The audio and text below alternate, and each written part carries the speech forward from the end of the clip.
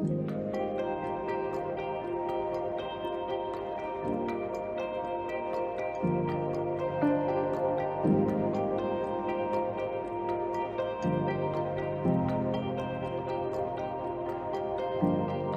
I think the big impact of days like this is when you get different organisations together to learn together, to listen to each other's ideas, so to have business and education and the public sector all coming together to solve issues around climate change is exactly what we need to be doing.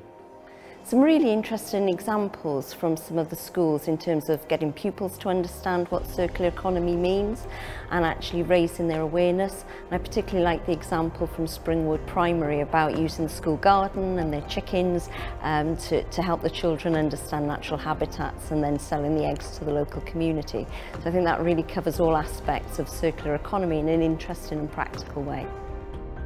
The impact of this network is quite interesting. It's quite broad.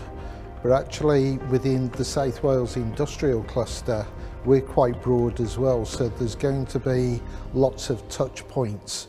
We're actually looking to translate that to the other 13 local authorities in South Wales through the cluster, but the circular economy aspect combined with zero carbon is an interesting feature.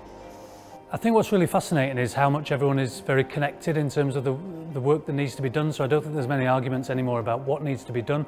It's just a case of us all communicating like today and getting on with it, really.